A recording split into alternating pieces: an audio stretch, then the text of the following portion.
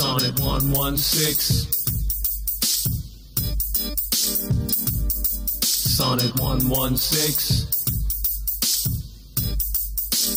Let me not to the marriage of true minds. She walks in beauty like the night of cloudless climes and starry skies, and all that's best of dark and bright meet in her aspect and her eyes, thus mellowed to Oh, Captain! My captain, our fearful trip is done. The ship has weathered every rack. The prize we sought is won. The port is near. The bells I hear, the people all exulting, while follow eyes the steady keel, the vessel grim and daring. But oh heart, I carry your heart with me. I carry it in my heart. I am never without it. Anywhere I go, you go, my dear. And whatever is done, to be or not to be, that is the question. Whether 'tis nobler in the mind to suffer. if you can keep your head when all about you are losing theirs and blaming it on you, if you can trust yourself when all men doubt you but make allowance for their doubting too, if you can wait and not be tired by waiting, or being lied about, don't deal in lies, or being hated, don't give way to hating, and yet don't look too good nor talk too wise. If you can dream and not make dreams your master, if you can think and not make thoughts your aim, if you can meet with triumph and disaster and treat those two impostors just the same.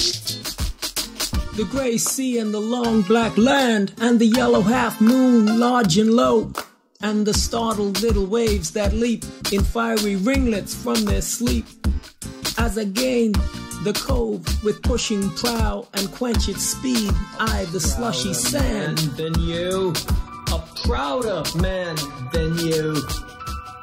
If you fancy that your people came from a better stock than mine, if you hint at higher breeding by a word or by a sign, if you're proud because of fortune or the clever things you do, then I'll play no second fiddle. I'm a prouder man than you. If you think that your profession has the more gentility and that you are condescending to be seen along with me, two roads diverged in a yellow wood, and sorry I could not travel both. And be one traveler long I stood and looked down one as far as I could to where it bent. How much do I love thee?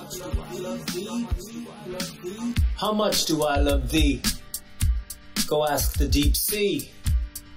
How many red gems in its coral caves be?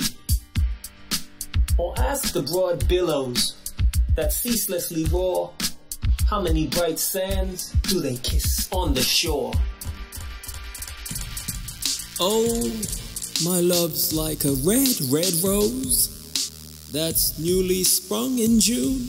Oh, my love's like the melody that's sweetly played in tune.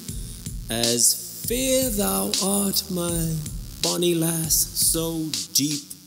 The pine trees bend to listen to the autumn wind as it mutters something which sets the black poplars ashake with hysterical laughter, while slowly the house of day is closing its eastern shutters.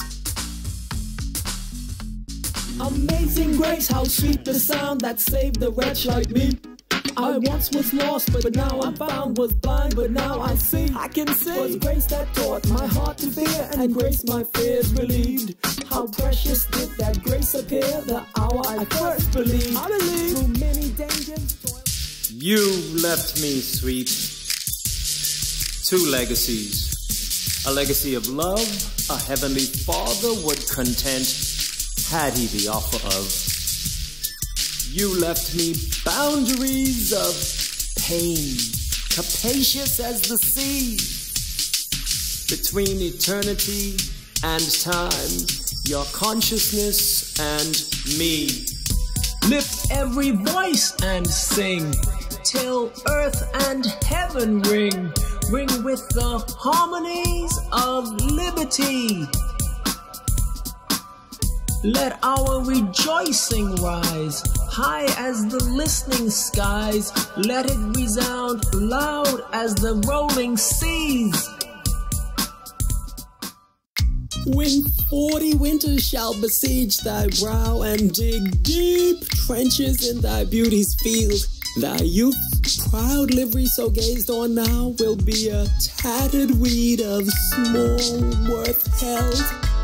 Not that I love thy children whose dull eyes see nothing save their own unlovely woe, whose minds know nothing, nothing care to know, but that the roar of thy democracies, thy reigns of terror, thy great anarchies mirror my wildest passions like the sea, and give my rage a brother liberty. For this sake only do thy dissonant cries. The poet, a moody child and wildly wise, pursued the game with joyful eyes, which chose like meteors their way and rived the dark with private ray. They overleapt the horizon's edge, searched with Apollo's privilege through man and woman and sea and star, saw the dance of nature forward far. 3 things make earth unquiet, and 4 she cannot brook. The godly Agur counted them and put them in a book. Those 4 tremendous curses with which mankind is cursed, but a servant when he reigneth, old Agur entered first. Oh, you who longed to be comforted, you that seek refuge from the tempest life continually parades, none can calm ills that envelop thee, innocent child. A mother like this, she provides rain for your soul, and when life's hot, she shades. Thou that bearest the way, with whom the sea nymphs play, and Venus every way, when I embrace thy knee, and make short prayers to thee, in love then prosper me. This day I go to woo, instruct me how to do the work thou puttest me to.